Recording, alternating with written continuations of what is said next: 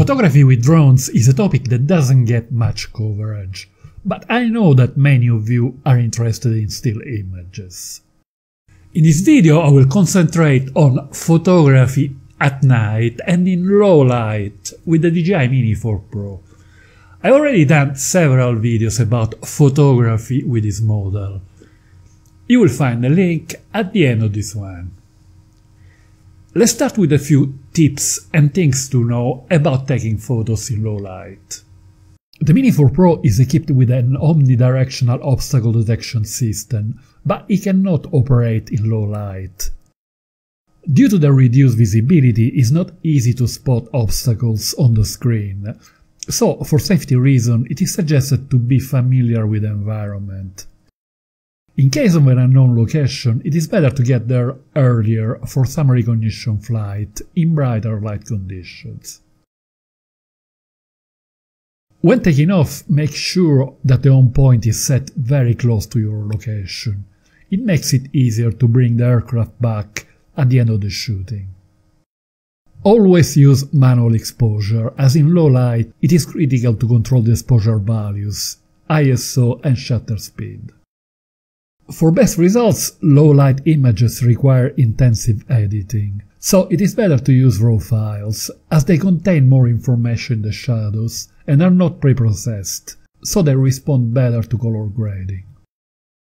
But the JPEG files in the Mini 4 Pro are excellent and can be used with good results by inexperienced users, or when processing is not an option. Using automatic exposure bracketing, the Mini 4 Pro can take 7 photos in rapid succession with different exposure values, with a difference of 2/3 of a stop between each image. I suggest always using this option to make sure that one of them is perfectly exposed. On certain occasions it can be beneficial to merge the images to HDR to reduce the dynamic range, as we will see later on.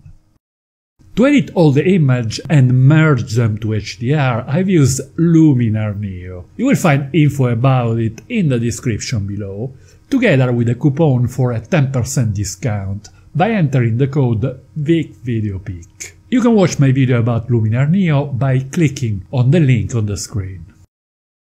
The Mini 4 Pro has a 1/1.3 inches sensor, with a very wide aperture of f1.7 and a photo resolution of 12 megapixels with a 48 megapixel mode available. The specs are the same as the Mini 3 Pro and the wide-angle lens of the Air 3. But is it the same sensor? DJI's website has never revealed the specs of the 3 model.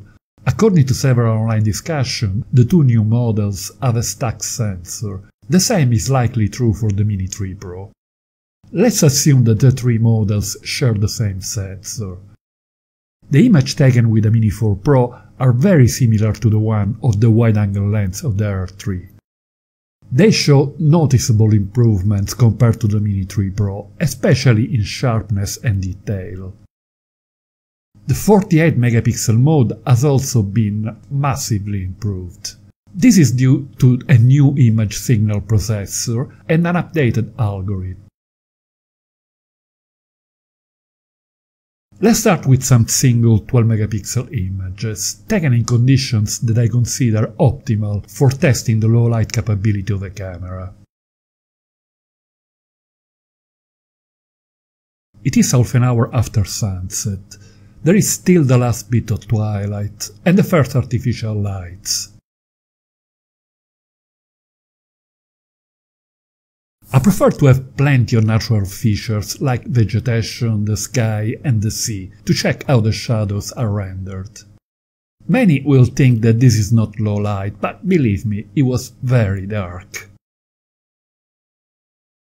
The Mini 4 Pro, with its very wide-angle aperture of f1.7, can gather an extraordinary amount of light. Under these conditions, the results are excellent. With the same luminosity as the Mini 3 Pro, but with a good dose of extra sharpness and detail. I have made an article on my website where you can download these images to better appreciate the quality. To access the article, Google Vic Video Pic Mini 4 Pro Night Photography. The only issue I noticed with the 12 megapixel images is that the area in the middle is slightly brighter and has a bit of a magenta cast compared to the rest of the photo. This issue has been discussed at length in specialized forums. It appears that the 4 Pro and the Mini 3 have a built-in lens profile which should automatically be applied to any editing software, but the 12 megapixel lens profile still needs some work. Let's compare 12 megapixel image of the same scene taken in RAW, in JPEG and in 48 megapixel mode. With the JPEG images the issue is a bit less pronounced, and the best rendition is with the 48 megapixel mode. The JPEG file have improved a lot in the last generation of DJI prosumers line. I did not take them seriously in the past, but now they perform well right out of the box, and this is excellent news for users who don't rely on computer editing. The 48 megapixel has come a long way from the first version of the Mini 3 Pro. They used to have plenty of chromatic noise and other artifacts, especially in the shadows. This mode works by splitting the 12 megapixel of the sensor into 4 smaller ones, but the resulting pixels are so small they can only gather a certain amount of light, so night photography is not supposed to be a strong point. But now in several cases this mode works quite well in low light, to the point that at times I prefer the result compared to the 12 megapixel mode.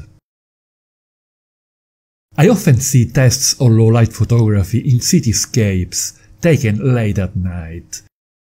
In my opinion, these situations are not good low light tests, as the challenge is rather to avoid overexposing the very bright lights, while the shadows will be extremely dark, regardless of the quality of the camera. In this top-down image of a village in Sicily, the Christmas lights are very bright. The Mini 4 Pro managed to maintain some detail in the shadows, while keeping the highlights in a decent shape, although in my opinion they are borderline overexposed. In these high dynamic range situations, it is often beneficial to merge to HDR several images taken with automatic exposure bracketing. With a merged image we have better control of the highlights and slightly more detail in the shadows. A similar example is this view of a hill overlooking the Mediterranean Sea.